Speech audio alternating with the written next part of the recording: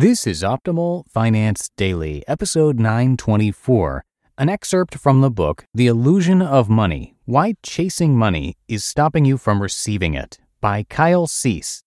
And I am Dan, I'm your host. Welcome to Optimal Finance Daily, where today we have a book excerpt for you, and I'm here each and every weekday reading to you from some of the best blogs and occasionally books on the planet. And before we get to our post today, investing can be hard and confusing, especially with ticker symbols and charts flying back and forth on business channels like it's the runway at LAX. But why should something so important to your family's future be left up to the talking heads on CNBC? Enter the Motley Fool. They give you straight talk without the fancy jargon and noise you're used to.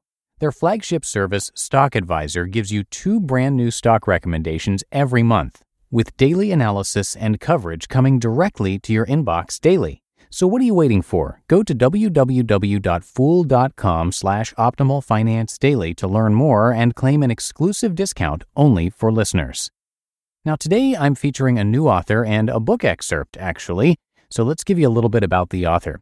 After 20 years of achieving what he thought were his dreams of being a headlining touring comedian and actor, Kyle Cease suddenly discovered that the belief, "When something happens, I will be happy," is a complete lie. Following the calling of his heart, he decided to quit his stand-up career at its peak, and now as a transformational comedian and New York Times best-selling author of I Hope I Screw This Up, he brings his one-of-a-kind wisdom to sold-out audiences in his Evolving Out Loud live stage show and reaches millions online.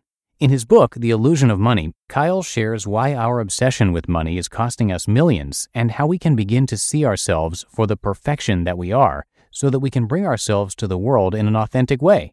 You can find more info at kylecease.com. That's KYLECEASE.com. And with that, let's get right to it and start optimizing your life.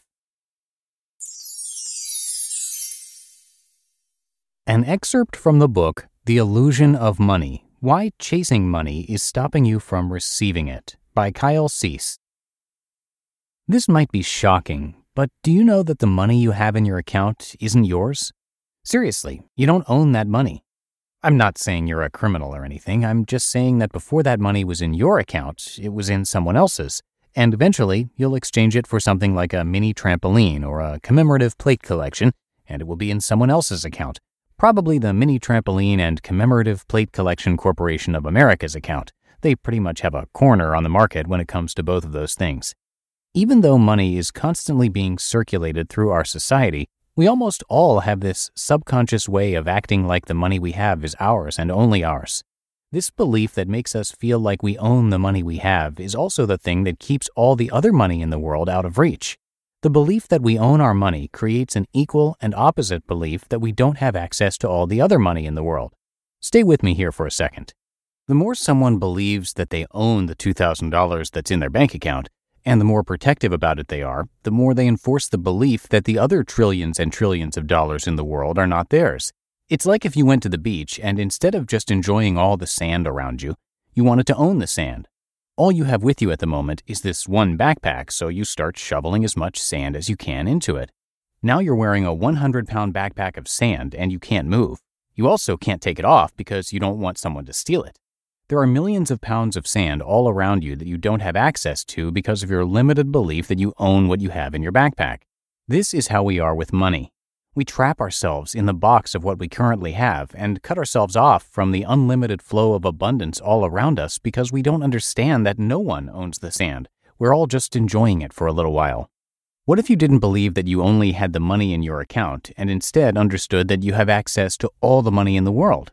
Well, you do. You have access to it all, and so does everyone else.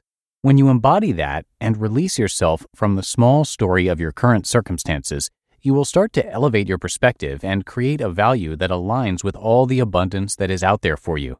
The belief of ownership is a stagnant vibration of fear that prevents us from shifting into a dimension of flow where there is less ownership, but more abundance and freedom for everyone. The concept of owning anything is a completely mind-made illusion. By attempting to own something, we're trying to make that thing a part of what we are. The mind is constantly trying to build itself up by latching onto all of these things in the outside world so that it can protect itself. When we believe that we own something, we're saying that it's ours and nobody else's, and if someone tries to take that from us, they're attacking us directly. The idea of owning something actually makes us extremely vulnerable. It's like getting a new car and being obsessed with making sure that it doesn't get scratched. The first time that a new car gets scratched or dented can cause some people literal pain in their bodies. It's almost as if their own body got injured, sometimes worse. When we buy into the mind-made belief that we can own anything at all, we create an instant fear of losing what we believe we own, which feels like losing a part of ourselves. I was talking to a friend recently who told me she doesn't buy expensive things because she's scared they could be scratched and damaged. And I asked, is that how you treat relationships too? Do you not want to have the ultimate relationship because you could lose it? Is that actually preventing you from receiving lots of money because you could lose it too? She had a predetermined belief that she was going to lose something, which is likely preventing her from receiving it in the first place, which is the same thing as losing it without the ability to at least enjoy it for the time that she would have had it. She's also missing out on all the growth that might have come with that experience. Often people think that freedom will show up when they have tons of money and can buy anything they want. But in many ways, it's the complete opposite. If you're buying things from the energy of wanting to own something so that you can become more, then you're adding more stuff to your mental identity, and it will likely cause you to become less connected to yourself and the freedom that you actually are. We never really own anything. We're just borrowing it for a little while, and then either it's going to leave or we're going to leave. Under the belief of ownership, we're setting ourselves up to experience suffering because we believe we're losing something that is a part of us, instead of being a space where the things in our life are free to come and go. Life becomes much easier when we understand from the start that nothing is ever ours forever. Nothing can come with us when we die. Not our car, not our job, not our lover, not our body. When we let go of the need to own things or have experiences last forever, we make room for amazing things and experiences to come in so much faster. Even the best experience you can imagine having, if you could have it for the rest of your life, would still be blocking experiences that are even beyond that from coming in. So with this new awareness, we can stop trying to own life and allow it to show up in all the unique and unexpected ways that it wants to. This kind of surrendering is unbelievably freeing. If you let go of having to manage everything in your life, then your life will be managed better than it ever has. This is letting it all go and allowing it all to show up for you. You just listened to an excerpt from the book, The Illusion of Money, Why Chasing Money is Stopping You from Receiving It, by Kyle Cease, and you can come by kylecease.com to learn more.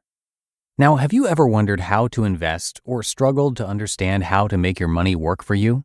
You'll probably want to hear about the Motley Fool then.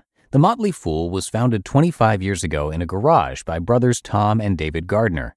In those 25 years, Motley Fool members got access to recommendations like AOL in 1994, before You've Got Mail was a movie, Amazon in 1997, before Prime Day was a thing, Netflix in 2004, before you were binging Stranger Things, and Marvel, now Walt Disney, in 2004, when Tobey Maguire was still Spider-Man. Every month, Tom and David each pick a stock and provide a deep dive and analysis exclusively for members of their Stock Advisor service. Members get exclusive access to the Stock Advisor website with daily updates that cut through the noise of the financial market. So what are you waiting for? Go to www.fool.com/optimalfinancedaily to learn more and claim an exclusive discount only for listeners. And that's it for today. Thank you so much for being here. Have a great rest of your day, and I'm going to see you back here tomorrow, where your optimal life awaits.